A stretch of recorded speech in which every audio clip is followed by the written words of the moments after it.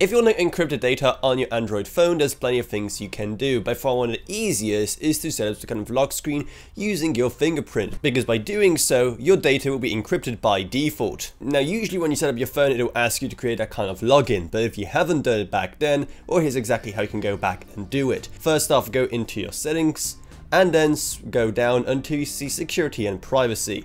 And here you see a lock screen option. Keep in mind that a lot of these things we'll be going through today will differ slightly depending on which flavor of Android you have specifically. So this is what it's going to look like for Samsung, for example. Now if you put an SD card in your phone for that extra storage, that by default will not be encrypted, and you have to take some extra steps in order to actually do so, which once again you can do via that same security menu on your Android device.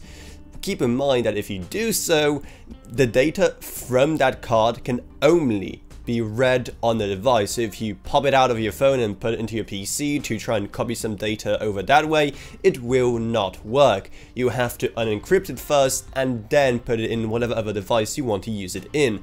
Plus the process of encryption and decryption can take a long time depending on the capacity of the device. So that's something else to keep in mind. Then there's also secure or locked folders. Again, the names will slightly vary depending on what exact Android operating system you use. It's a way to safely put away apps and any kind of files like photos, videos, etc. into a secure encrypted folder on your device.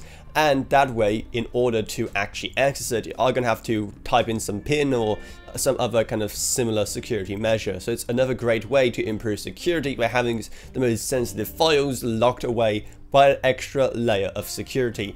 And once again, it can be done from that exact same security menu. However, if it doesn't do everything you need it to do, there's also some other third-party apps that kind of do a very similar thing. You can get apps like Droid FS, Photok, and even Google Photos itself does have an option to encrypt media on it via a locked folder in the Photos app. So those are all the main ways that you can encrypt the data on your Android device, including any kind of external media you plug into it, like some kind of SD card. So if you found this video helpful, maybe subscribe to How to Authority for more like this in the future.